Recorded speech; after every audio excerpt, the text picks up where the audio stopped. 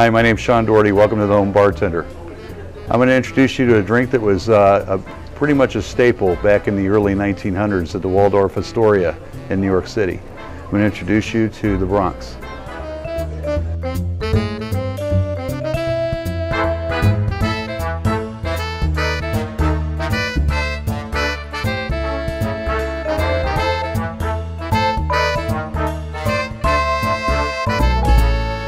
What we need for this is gin. I'm going to use Plymouth gin on this particular drink. Some sweet vermouth, some dry vermouth, and some orange juice. What I'm going to do is I'm going to put an ounce of Plymouth gin into the glass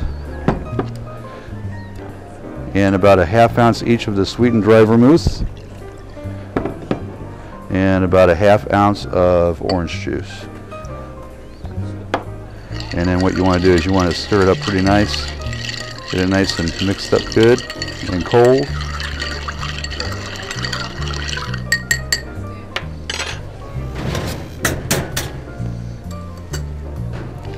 You strain it into a nice chilled cocktail glass. And there you have a Bronx.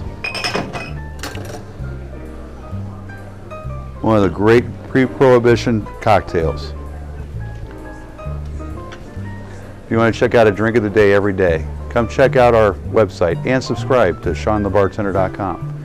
If you want to know more about this and that, a little bit about food and drink and talk to other people, come check out my Facebook page at facebook.com/SeanTheBartender.